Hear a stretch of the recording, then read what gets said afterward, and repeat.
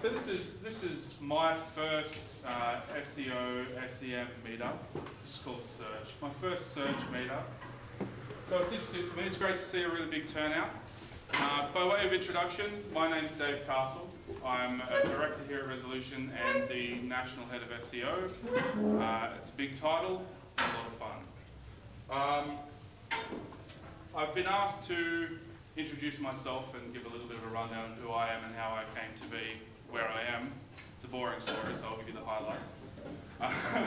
And then a little bit about sort of who we are here at Resolution. And then essentially run into the topic at hand, which I'm actually kind of excited about. Because for me, the whole SEM versus SEO debate, allies versus enemies, however you'd like to break that down, for me actually kind of nicely highlights the mindset change that I had from just getting into SEO to sort of where I am now. So on that note, I started as a web dev. I had absolutely nothing to do with search at all, not in the traditional sense. Had an affinity for code, absolutely loved it, got right into the detail. After a little while I found that when I was building new sites for clients, you'd sort of have a look at the big G, Google, and see what's going on. You go, well, hang on, I just made this really pretty website for one of my clients. Why aren't they ranking anywhere? What's going on? What's the story here? And so I started digging and scratching away at the surface and found this enormous topic of SEO. SEM, of course, as well, but SEO piqued my interest because it's a game with rules, and a game with rules I can win.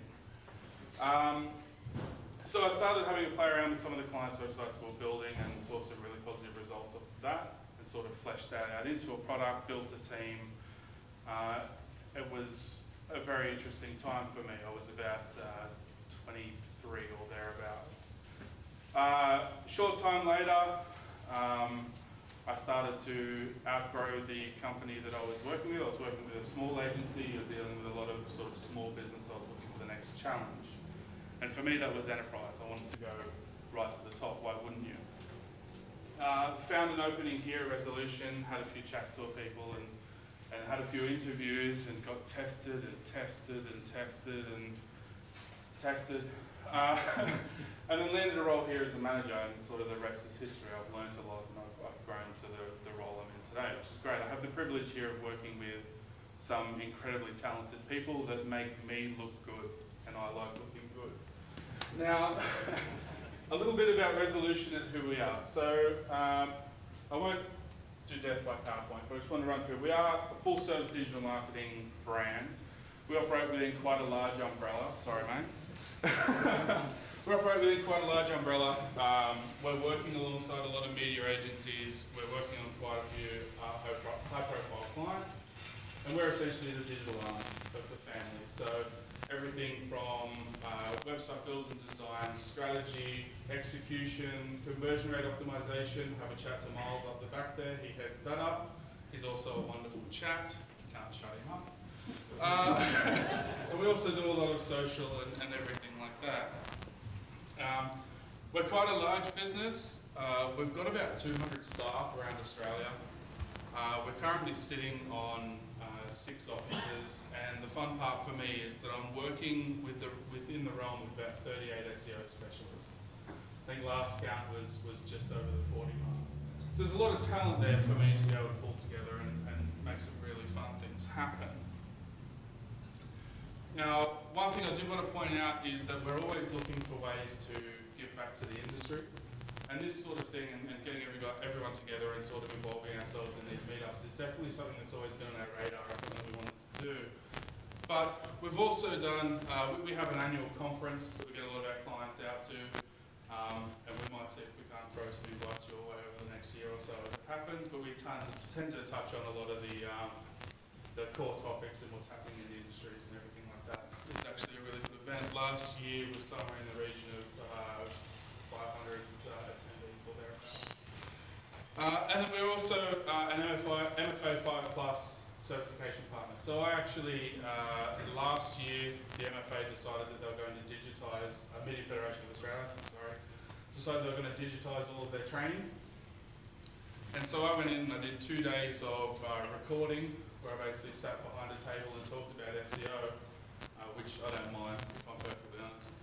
but it means that anyone that joins an MFA business or an MFA partnered business from now on, when they do their SEO modules, they get to look at my beautiful face for a few hours.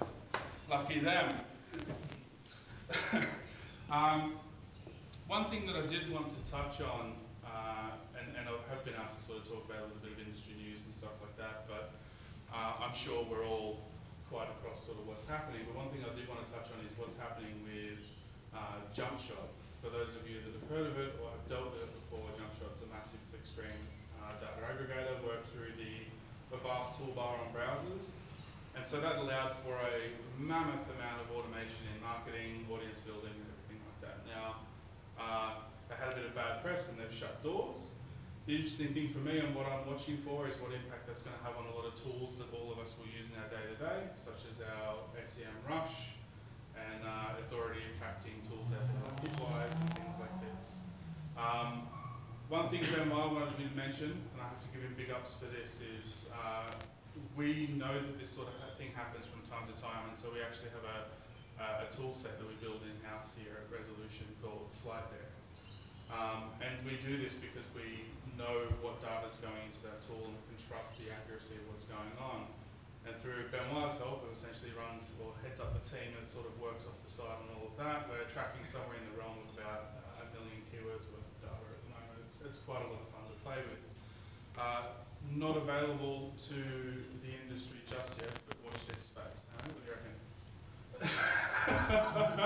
Can we take it with us? And then the other side. What's that, sorry? Is it open source? No, it's not. And one other quick thing I want to mention while I have a room that's relatively SEO heavy. Who's an SEO first and foremost? Alright, we have a good number. SEM? Who doesn't identify as either? Cool, awesome. So for the SEOs in the room, we know that as of March, Google's going to start indexing a whole heap of data that our clients might not want indexed. So the no-follow stuff that's coming in, they're crawling everything now anyway, and then they're about to make a decision on what they want to index or not. So we need to keep an eye on what's happening now. Now, the topic of the evening, which is essentially SEM versus SEO, allies or enemies. Now I mentioned when I started in SEO, I had a very sort of one-track mindset about the whole thing. It was very easy for me to sit there and say, you know, if they're gonna increase their spending brand, if they're gonna upweight everything they're spending, that's cannibalizing my traffic, and then my job becomes harder. Obviously, as I've grown as a professional, as I've understood how search works a little bit more, especially working in the enterprise space, that mindset has changed a little. It's changed a lot, let's be fair. And what you find is to be successful in the enterprise space, how many of you are working on big enterprise level clients at the moment, good size?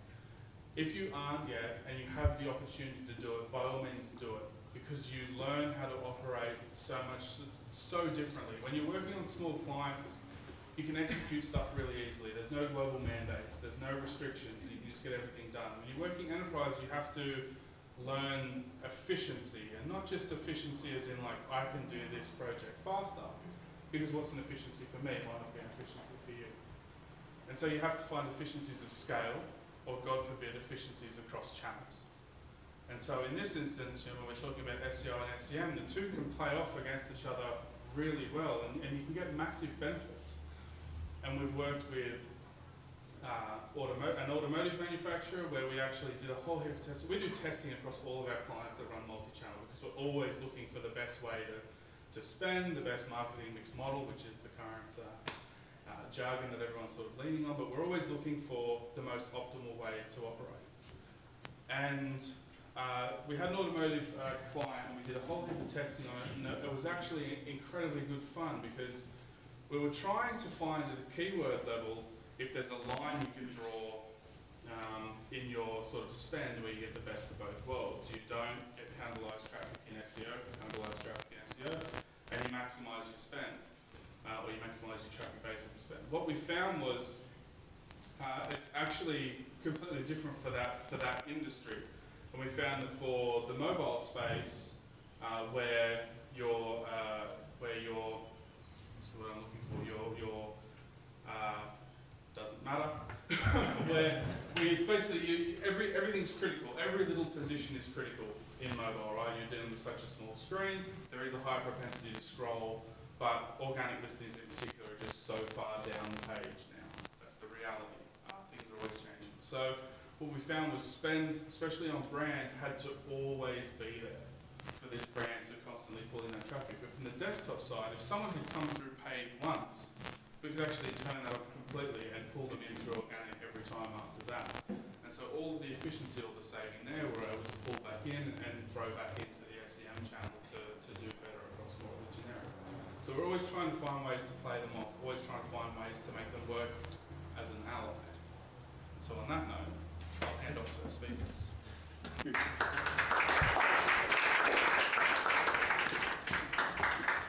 First of all, I'd like to thank Resolute for putting this on, for hosting us tonight, for providing the food in the room. Absolutely fantastic. My background is not on the enterprise, but it's some of David's. I started with SEO and moved across to SEM. And so I thought it was an interesting kind of conjunction to present here tonight. So I'd like to introduce Dejan, whose background is SEO. What he doesn't know about SEO isn't worth knowing. And some people might say, well, he does know isn't worth knowing because it's SEO. Who cares? Good point to you. All right. Use the mic, right? Even though, just folks, it doesn't work. It's just for show. It's for the live stream. So, very nice intro, Rick. How you going, everybody? David, very interesting intro. Like you touched a few points about the jump shot data, which quite like. Bit about me. So my name's Dejan Mladenovski. Been doing SEO since late 2007. Built affiliate sites that got millions of visitors a month. Currently run like a development site in Sydney, ranks #1. It's a bunch of credentials. Also manage some enterprise clients at Prosperity Media. Shout out James. Bit of context about like this whole stream, right? So SEO versus SEM. I thought about it, and whilst I'm definitely in the camp of SEO, and our agency, it's primarily 95% SEO, maybe 5% SEM. I do believe both are needed, like to complement a marketing strategy. I don't think you should do one or the other. I think there's a very good case for having both. I think each channel supplements each other depending on the website marketing lifecycle which in the website is at. Generally speaking, your PPC spend should go down over time as the SEO gradually rises. This is obviously different with enterprise, but fresh sites, mid-tier sites, you should generally see a decrease in PPC spend as the SEO kind of like kicks into boot. But this is a battle, and SEO is the one you want to pick. Sorry, I had to do that. All right, the difference, right? So SEO, what is it? I'm sure most of you all know. Organic results at the bottom, paid at the top. As they we'll see about that. So, like, where are we looking at? Where's the clicks coming from? So, we got some jump shot data, as found by Spark Toro. Shout out Rand Fishkin. 0 clicks is getting crazy. It's starting to get scary. Like, it's over 50% of all searches, and this is happening because of featured markup, various answers that are popping up, featured snippets, etc. What we're working with here is we've got 45% of searches going to organic and 4.5% going to paid. So there's about a 10-to-1 ratio here in who gets what search traffic. How do you rank higher in each respective channel? Well, I think most of you all know. Bear in mind, PPC, the name of the game is who spends most wins, generally speaking. I'm sure Esteban will elaborate there. SEO, well, how do you win in SEO? Well, really SEO breaks down into 3 core elements. You've got your technical SEO, you've got your link acquisition or offsite SEO, and you've got your onsite SEO. Main things about onsite SEO, you've got, making sure content is matching user intent.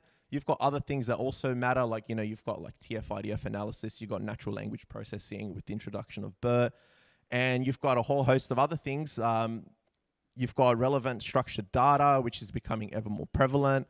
For technical, you want to ensure, the website has a good solid foundation. You want to make sure, the page speed is quite quick. I mean, you log into Search Console and, what Search Console considers a fast site is below 1 second.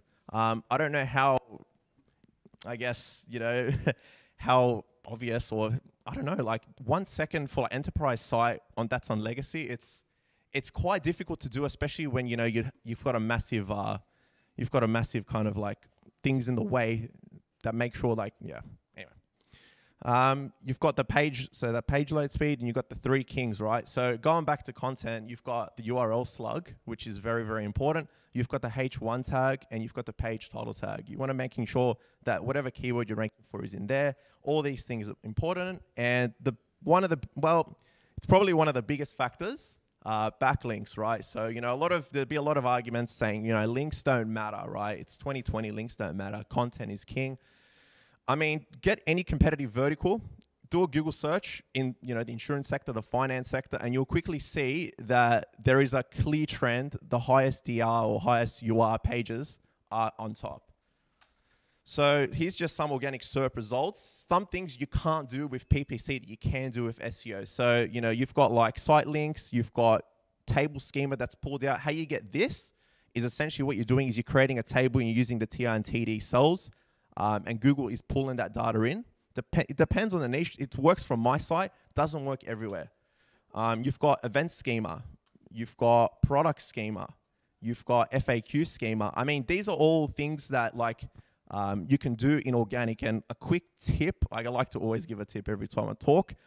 So you can drop down in the FAQ schema, and a lot of people have this question of, okay, like how do you get a HTML link in the schema? So when you're actually creating the FAQ page schema, so inside you'll see normally when you start the schema, there'll be like 2 brackets. The way you actually put a link in is you use ahref, and you only use 1 dash or 1 apostrophe.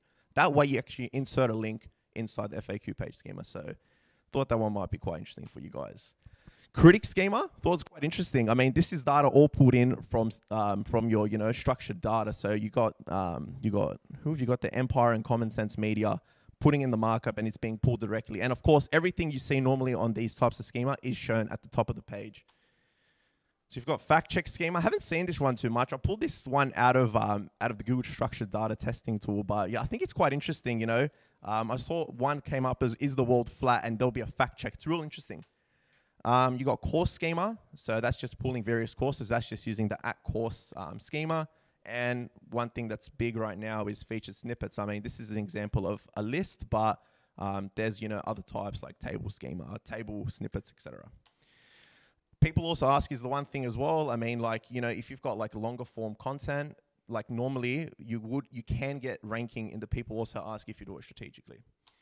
So benefits over SEO versus SEM. You're going to like this one, Esteban. So once you stop doing SEO work, the traffic will continue. So it's not a tap. You're going to come in and, you know, the second you turn off your campaign in AdWords, essentially no more traffic. SEO, if you do stop the work, you will see a continuation of the traffic. Sure, you know, if you're in a competitive vertical, you know, and your competitors are continuing their kind of SEO work, you will see a slight decline over time, but it's there to stay. Organic results do not get blocked by ad blockers. See, I mean, most people these days do have an ad blocker. I mean, put your hands up if you have an ad blocker installed on your computer. Half the room. So that takes more or less. It's debatable, but it just goes to show that how much traffic advertisers are losing based on these plugins like that you plug in straight into Chrome or Brave or any other browser. Nearly 80% of users ignore the paid ads in search results. People tend to prefer organic results. I mean, put your hands up if when you do a Google search, you ignore the paid listings. And now put your hands up if you work in the SEM field and you ignore the paid listings. That says a lot, doesn't it? I think you understand that you're there, you're paid to be there, and you're probably not worthy of being there as an organic listing. So 32% of consumers recognize that links are paid advertisers but don't click on them. So I think the market perception is, although it's interesting, I mean, we all saw the latest changes where, you know, Google came out on desktop about a month ago and they put the fav icons and the ad on the search listings, and they quickly took the fav icons off because a normal user, when they were using and they're scrolling down, they couldn't notice the difference, and there was a lot of clicks on ads because people didn't know they were ads, and it was obviously probably producing a bad quality score. So yeah, it's very interesting that they removed the changes straight away after 1 week. Organic SERP result click-throughs for long tail keywords are about 3 to 5% higher. So I think when people are actually looking for something that's a bit more in depth, people are looking for something, 3, 4, 5 plus words. Generally speaking, there isn't really a high quality PPC kind of result that you're going to get. Normally, you are going to have to go into kind of the organic realm. And to be honest, there probably isn't as many advertisers. It's very hard to do that type of thing on scale as well. And also, with the introduction of algorithms like BERT, when Google's starting to understand, entities and semantics and sentiment, it's starting to know like what to put there, which is very, very interesting. So 91% of all pages don't get any traffic on Google. One of the biggest reasons is due to backlinks. Could be because they're creating content in a very competitive vertical. It could be that the content's not low quality. Could be various amount of reasons, but yeah, it's a big thing that if you are going to be creating content, like you do at least want to make sure there is an element of keyword research going into it that you actually know it's worth kind of ranking for, and there's actually worthy to make, because you actually, at the end of the day, you want traffic that converts and then creates business. So that's the whole point of SEO, right? So in 2019, 52% of traffic comes from mobile, 45% of desktop. And, this is really important because of Google's mobile first algorithm that got rolled out in the mid 2018. It's important that, when we are building out like sites, it's mobile first. So images return 22% of, this one I actually found interesting because if you think about it, like PPC, you've got like Google Shopping and, those elements, but image carousels are actually surprisingly coming up on a lot more listings. Like I thought that was quite interesting, and that's obviously going to tailor and play into organic search going forward. So where to buy and near me queries have grown over 200%. This is tailoring right into local SEO. I'm not too sure if I put it in here, but it's like 70% of people like within the region go to the nearest place in 5 miles when they're sure they're going to buy something. So it's really important. 70% of marketers see SEO as more effective than PPC. I like this. This is the real gunshot, Esteban. I'm sorry to say, mate.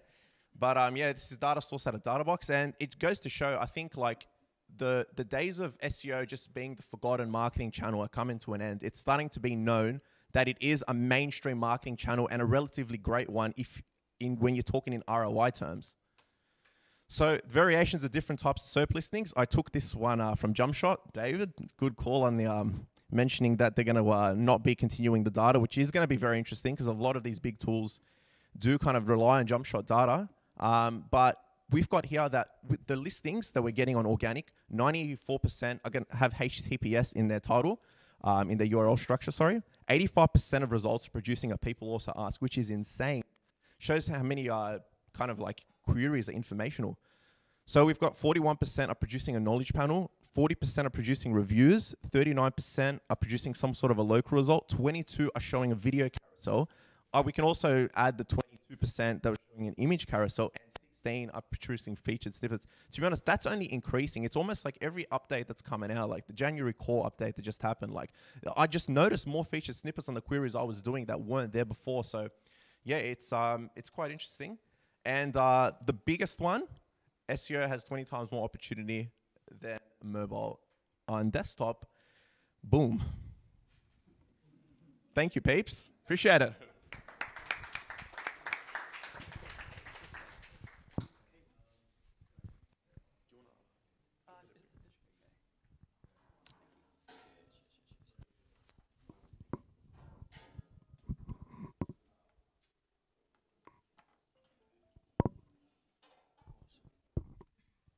Well, thank you, Dejan. Thank you very much for that very interesting overview on SEO. So for those of you who don't know me, I'm Esteban Martinez from Addicted to PPC. I've been in the digital marketing space since 2002, initially back from the UK, where I was working for one of the largest travel companies in the e-commerce space. And then off the back of that, then set up my own agency, predominantly focusing in the travel sector in PPC. But then at that time in 2008, there was then also a big rise in SEO. So I went into that, then social media and email marketing. But ultimately, it always comes down to, what is your client looking for? What is their business that they're trying to attract more customers in? Understanding both your clients really well and understanding the end consumer well is really critical to any form of digital marketing, whether it's SEO, SEM, or if you're doing social or any other channel. So with that space, I think obviously if we look at how the SERPs has evolved over time, Google's ever more prevalent than they once were. Back in 2002 when I started, Yahoo was the major player back then. So Google was obviously trying to ramp up and leapfrog it to the juggernauts they are today. But the fundamentals are still the same, regardless of which camp you're in, regardless of what country you're from or what industry, if you're B2B or B2C, and being clear on understanding the USPs and amplifying that message out is going to make a difference. So the websites obviously are where consumers are going to go to regardless of how they get there. But obviously going through this evening of SEO or SEM, just want to go into how has that really changed. So when I talk to clients and going through various pitches with different businesses, really trying to understand, what is their mindset around SEO, SEM, how digitally savvy are they in that space, about their consumers, about the industry, and their own data, because data is key. And whilst there are different views on this, I think SEO is more of an art form, and PPC and SEM is more of a science. And the reason for that is because whilst the SEO landscape has changed and is continually changing, just so is SEM. The main difference is you can't really see what the correlation is, and does correlate. The correlation doesn't always show causation. So in that, whether you're building links or you've updated your website or you've made it faster or you've changed server, you can't categorically say that this main change saw an increase in traffic, an increase in activity, or an increase in sales. And whilst we're using Google Analytics 9 times out of 10 as that measurement in terms of a source of truth, with Google Ads, you can generally say, okay, well, we can clearly see these are the changes we've rolled out in terms of a budget, targeting, ad messaging, or new campaigns. So there's more data to kind of show the link inside that, as well as Google's obviously ever expanding inside that space, which is obviously why there are less tools kind of really showing the clear visibility from a Google extent under the Google badge. I'll go into that in just more detail. This was a slide that came out on LinkedIn just 2 weeks ago.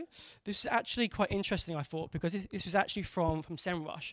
And their kind of snapshot takeaway was that most small businesses use PPC as a prop-up to kind of accelerate just to get the ball rolling, get initial inertia for business. And then off the back of that, then they need to time that up quite quickly then with social, PR, but really with SEO. Now, whilst I agree with those in principle, I don't agree with the fact that PPC sees the diminishing returns within, I don't know, say halfway through or maybe two-thirds of the way for the timeline. So if you are seeing PPC dropping off like a cliff, within 2-3 months, then there's definitely something wrong in that space. And as everyone else is saying, even at enterprise level, they are doing PPC in that space to see continual growth, have brand visibility, and continue get their brand out there to attract more customers. Measurement's always key. So whatever space you're in, whatever camp you're in, doing programmatic, doing display, outreach, email marketing, always making sure you have clear measurement from day one is going to be fundamental to go from I think it was this to I can qualify, say that these made the cause and effects in those areas. As Dejan kind of touched through, Google is now over 20 years old now, and the SERPs has changed a lot in the last decade alone. So, especially in the Google Ads space, where initially we had ads on the right-hand side, and it was quite clear what an advert was. You could quite clearly see that. Obviously, today, this is very different with different snippet extensions and FAQs, and as Dejan was saying, that the ads are blended almost to an invisible level that you can't really see. So there's a lot of change that's happening in both arenas, or SEM and SEO. But really looking at what does the industry's reputation have with them, and how do your actual clients perceive SEO, and how do your clients perceive SEM? Because that's very, very important, because whilst half the room here, or more than half the room is SEO, and other half, of a third is PPC, going, well, it's all good and well us being experts, but if your client doesn't really know this, your client's only going to see what they hear in the media and what they hear in other news articles. And it does seem to be, from an SEO perspective, unfortunately, they have this kind of this mixed kind of cliche of different kind of hats in that space. And what I mean by this is it's kind of tainted through the black hat strategies and grey hats and the whole debate around what is black hat, what is grey hat, what is white hat. And whilst this was very prevalent in the early 2000s and early 2010s, obviously that has changed, and there's still a whole degree of like saying, well, do these things still work? And it's not, there's no real source of truth from Google saying this is what you need to do. Google's obviously going to be very quiet in that space because, again, Google makes more than 95% of their revenue and their profits from Google Ads. So, of course, they're not going to say these are the clear fundamentals for SEO. But, you know, on the flip side, what does that look like from an SEM perspective? There is no black hat, white hat, grey hat SEM activity. It's all, are you a partner? Are you accredited? How much money are you spending with Google? And Google is very clear. Obviously, this is the beast that we all work within. And obviously, you know, they're making this very visible in terms of sharing knowledge, how to become accredited, how to follow best practice, how the devices are changing, and all the other various elements. So from that perspective, you know, clients, end clients, are obviously going to go, okay, I want to work more in that space. And not to say that SEO is not important whatsoever, but really looking at what is the kind of story, or what are other people and brands hearing about the differences between SEO and SEM. So really, it's the case that whatever area you sit in, continually it's about educating your client about best practice, knowing who your consumer is, understanding data and showing causation as opposed to correlation. And you know, as I was saying, with digital marketing and all forms of business, there's a continual change of evolution, both in life and business, and obviously Google is no exception to that. So this graph, I'm sure many of you may have seen, obviously from Google Analytics, and obviously you're going to see some, in this instance, traffic has dropped. And there could be two reasons of this, depending on how you look at it, depending if you're in the SEM space or in the SEO space. And for those of you who've got sharp eyes, you can see this is April 2012. You know, those in the SEO space, we probably go, okay, well, this is probably an SEO element due to the penguin that happened at that point. Whereas this is rarely going to be seen in the form of an SEM. And the only two differences in this space is that if you're in the SEM arena and you see this kind of drop in your data, it's mainly going to be because your budget's dropped off. Whereas if it's in the SEO space, whilst you can be doing everything right and you've followed best practice and you've done all the white hat SEO activity, if Google rolls out an update, then you're at their mercy and you can't really get out of this very quickly. So just trying to see, you know, how people view this graph in terms of, well, can we either buy our way out of it in terms of an SEM space, or is it a case that that our budget's run out, or we need to do more to grow and get more visibility in that space? Google, obviously, ever changing, ever evolving, and you know, as Dejan was saying, you know, it is kind of the king of testing, learning, as all agencies and companies need to be in that space. So here you can really see in the last 13 years or so how has the SERPs in terms of a paid advert evolved and changed. So again, it's really blended. It's almost, you know, invisible to the naked eye, and even marketers are now clicking on it by accident because it is so it's camouflaged in the SERPs.